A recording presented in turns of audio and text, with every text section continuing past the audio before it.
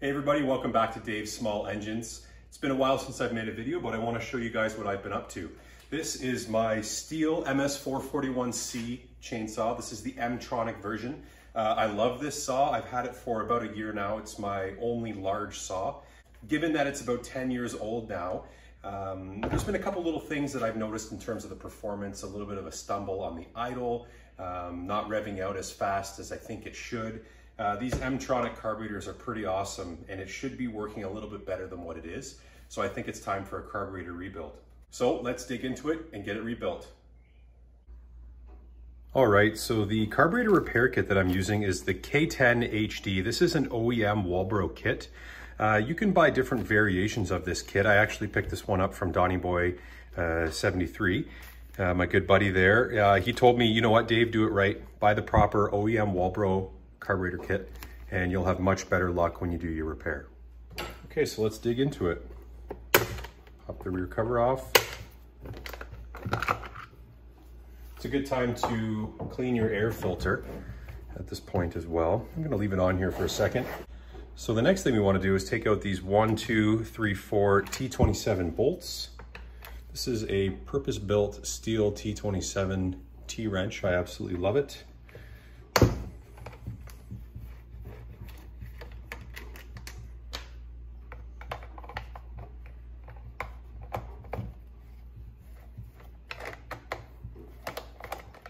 The M-Tronic carburetor I'm finding when I'm working on this unit is a little bit more intricate to work on, just given the wiring. But that's no big deal. So I actually like to keep these screws all together. Set everything over here, make it nice, easier to work on. Okay. So here's our carburetor behind here. You can see it there. So let's go ahead and take the air filter off. Awesome Stihl HD filter. This one looks pretty good. Could use a blowout maybe. Next, the air filter holder. This is another awesome tool, the Stihl 8mm, but it's got a shallow edge here, which means that you can get into the spaces that you can't with a normal 8mm socket. So I found this to be super useful.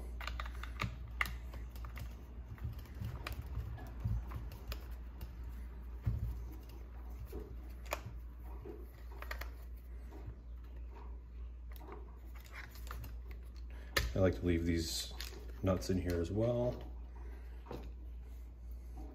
And the carburetor bracket, which is mounted to anti-vibration bits on either side.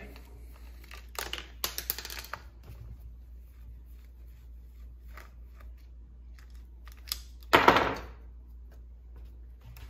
then this piece should just pop off.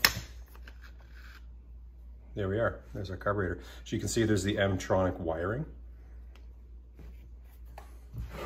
Kind of cool how it all works. Okay, so the next trickiest part I find is this cute little throttle linkage down here. So there's a cable that runs from here up underneath through this brown cable here and then into the throttle actuation arm. So the best way that I found to do it is to actually just hold this linkage down with your finger. Yeah, you can see a really good shot there. Grab this with a needle nose. And then just help it down out of the way, just like that. So now the brass end here is out and the throttle is now disconnected. Okay, I just learned this lesson the hard way. Crack your fuel tank open. There's still fuel in my tank here, but what we're doing is letting the air pressure out of the fuel system so that when you pull the carburetor off, the fuel line doesn't start shooting fuel out because there's pressure from the atmosphere. So there's two hoses on the side here, one for the impulse tube and one for the fuel line. And then we just gotta kind of gingerly pull it off. Keep in mind we have wiring attached here, so we're not quite out of the woods yet. And there it is, the M-Tronic carburetor. All right, now that we're at this stage, we are connected to the M-Tronic wiring harness. You can actually leave this on if you want, but for me, I'm going to do a full clean using a ultrasonic cleaner. So I think it's best to get the electronic trigger unit removed. It's 2 T20 bolts.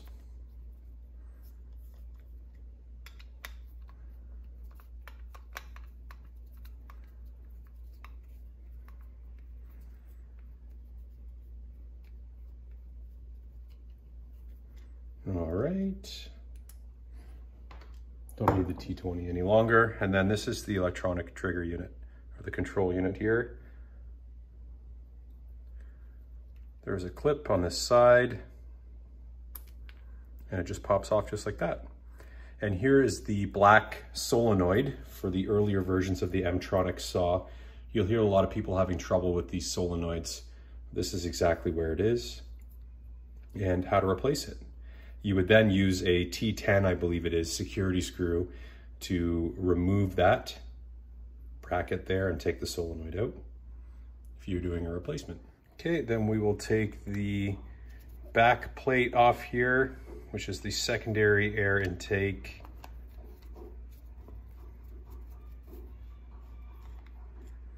Just to give us some room. Nice. Don't forget about that O-ring that's in there. All right, let's tear it apart. So the bottom will be the pump portion of the carburetor. And on the pump portion of the carburetor, ooh, this doesn't look too bad actually, but there is some dirt. See that? That's not great. So, and you can see some indentations and perforations there, which this isn't actually terrible, but that's what we're seeing there. A couple little indents, which means that the material has stretched over time from movement. Now remember, the pump diaphragm always goes against the carb body and then the gasket on the outside, and it's the opposite on the metering end. So let's take that apart now.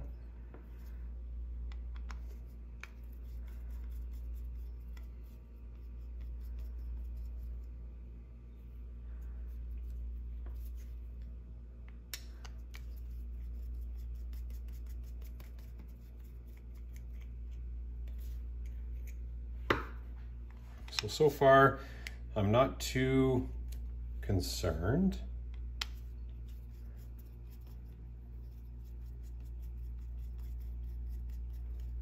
I've seen way worse, caked in sawdust and sludge from years of use and abuse. Let's see what the metering diaphragm has to offer.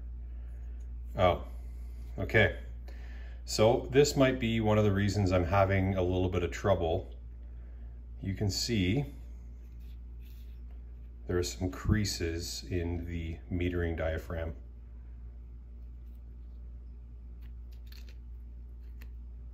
No dirt in there though, that's good to see. And the metering diaphragm is still malleable, but as you'll see, there are some creases here, and I'll show you the brand new one as a comparison. Now this isn't terrible, guys, but it just means that things have worn out over time, which is to be expected. This is a consumable. I'm going to peel this gasket off.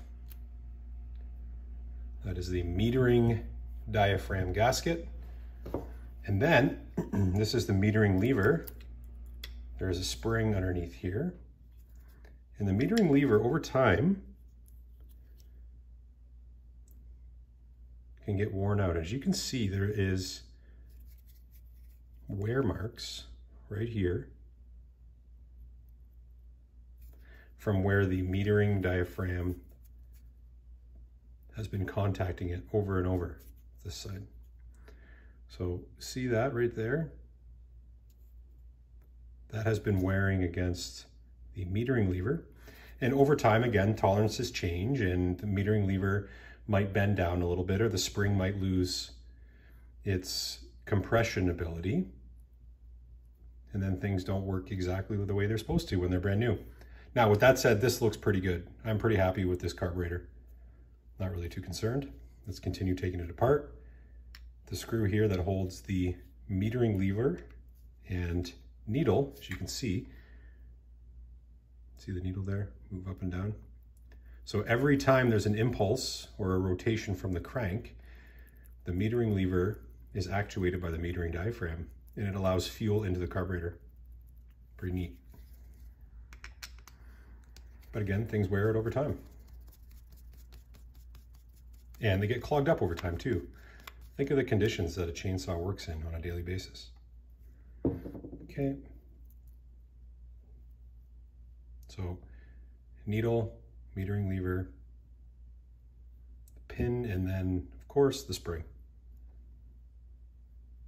Now, because this is a M-Tronic carburetor, I'm going to take the solenoid off the side before I stick the whole thing in the ultrasonic cleaner. So let's do that next. Okay, so it's just this T10 security bolt here. If you've got the right bit, comes out no problem. That's just to prevent people from tinkering where they shouldn't. Not so sure it's necessary. If you're getting this far into a carburetor rebuild, you probably know at least a little bit about what you're doing. And then the solenoid, a little bit of help from a flathead. Be careful, this is plastic. Comes right out. Now this carburetor is ready to go into the ultrasonic cleaner, or to have its orifices and passageways sprayed out with carb cleaner. Okay, so the carburetor here is fresh out of the ultrasonic cleaner. If you don't have one and you do a lot of small engine repairs, I definitely recommend you pick one up. Squeaky clean, still really hot actually. But I wanted to show you the comparison between the old and the new, left being the old, right being the new. So you can see kind of the perforations from movement over time, and this one is perfectly smooth. The gaskets, of course, this is not that big of a deal. This one was on and I had to peel it off of the metering plate. This is the new one. But here's the big difference. Old metering diaphragm versus new. So you can see how, I mean, this is still very pliable and probably usable, but this may explain the slight issues that I was having with overall performance. This is what the brand new diaphragm looks like. All right, so now that everything is cleaned up, let's put it all back together. I guess we can start with the solenoid.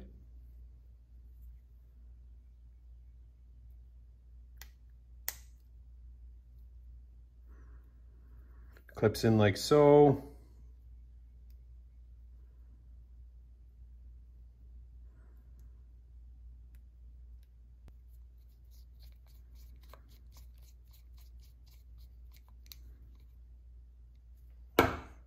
Okay, then the new spring and needle and lever. These can be a bit tricky. Usually like to get the pivot pin in. Assemble the lever like so. And then drop it in as one unit. Just like that. Then put the screw in.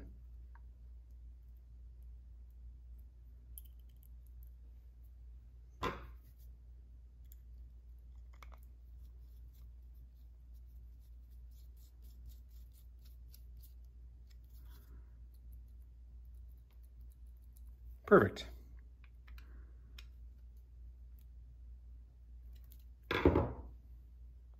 Okay, as I mentioned before, for the metering side of things in the metering diaphragm, the gasket goes on first, like this, and then the diaphragm.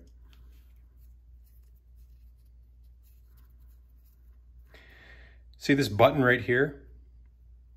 That extruded piece? That's what makes contact with the lever. So we have to make sure that is set up properly. Now, did I do this right? No, that makes more sense. Nope. See how the screw holes are off there? That's kind of how you know if you're off base. Things don't line up.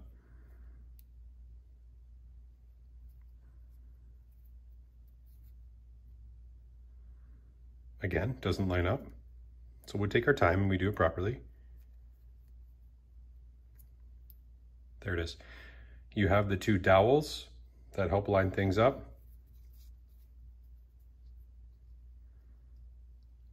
And the diaphragm sits just like that. And when you push it up and down, you can actually see it contacting the metering lever. Pretty cool. Okay, next we put the metering cap on and the 4 screws that come with it.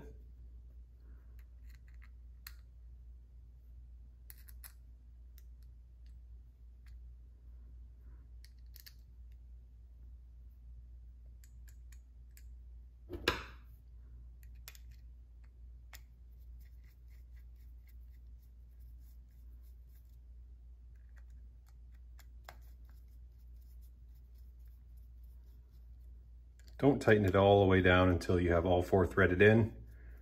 Do a cross pattern, makes things nice and happy. And again, we are not torquing these things to the moon. These are small aluminum pieces.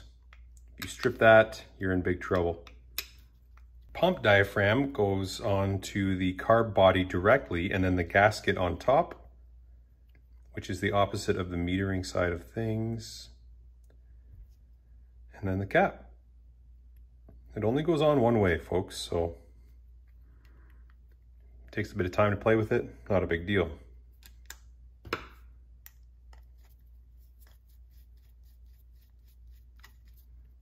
Now, you'll probably see the screen over here. If this was super crudded up and full of debris, I would probably replace that, but as long as it's clean, you're usually pretty good to go. So everything's good there. And we'll just put our secondary intake valve back on.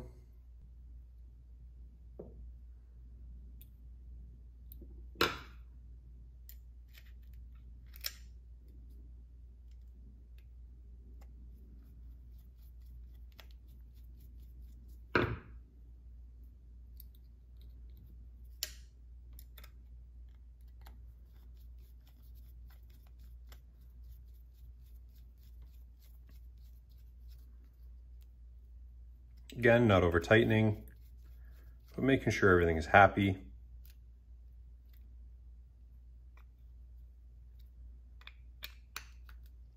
And there we have it, a rebuilt Stihl M-Tronic HD carburetor. Let's throw it back in the saw. Okay, so first things first, let's get the control unit back onto the solenoid. You'll see there's a little notch right here. This has to slide into the solenoid. That's how you know it's in the appropriate orientation. A little bit of help for the wiring there. And the control unit sits right back on, just like that. 2 T20s.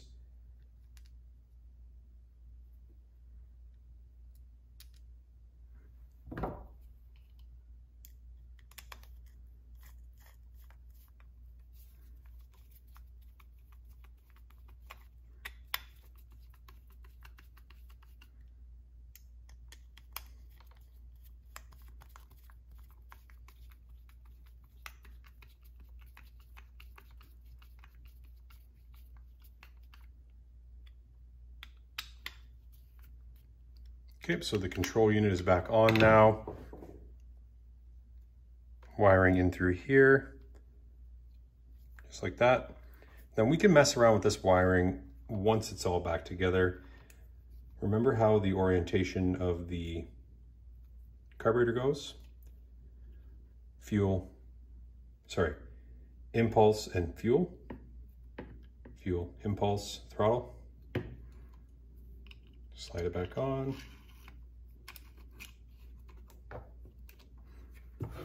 make sure that it's tight here so you know that the fuel and the impulse lines are connected appropriately.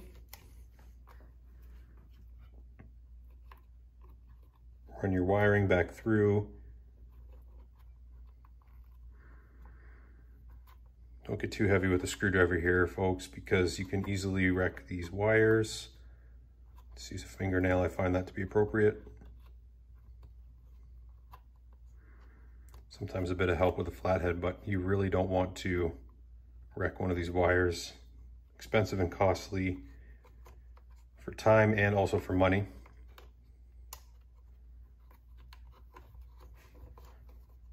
The connector side of things goes right into this groove here.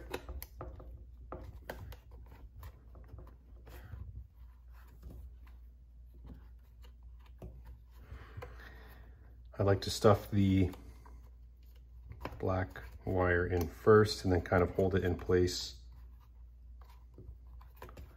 with the red, just like that.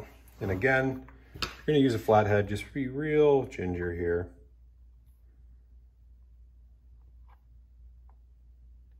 Delicate wiring, just to kind of make sure it's in the grooves. You don't want it to pop out.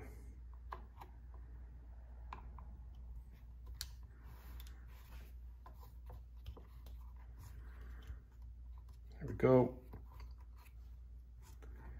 We've got the black wire that goes to the ground here.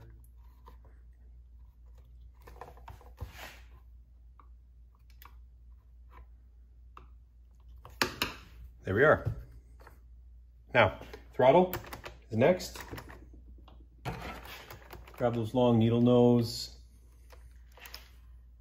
Find where that throttle is.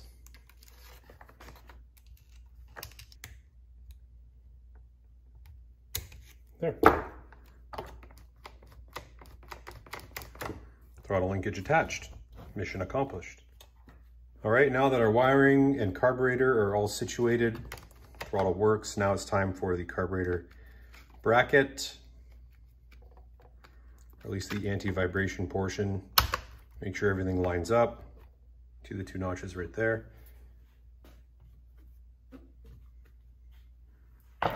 It's the two 8mm nuts.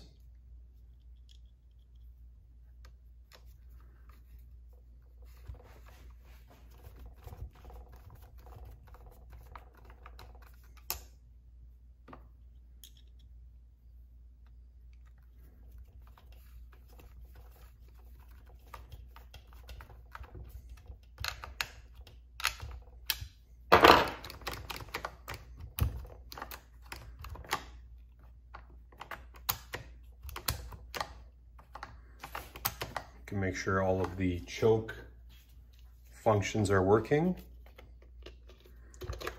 Air filter holder, again, two 8mm nuts.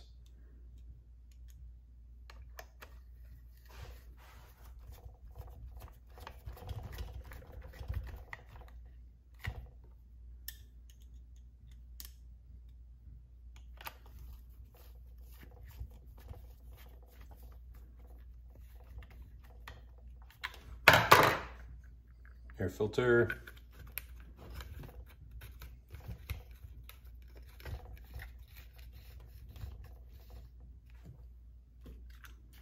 Rear casing. Again, all of our T27s are still in there, so be careful when we're putting it on.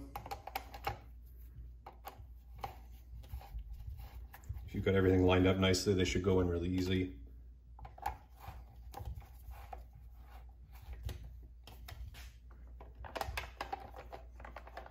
There it is, my friends. The saw is back together. The carburetor is rebuilt. Let's see if we can get it started.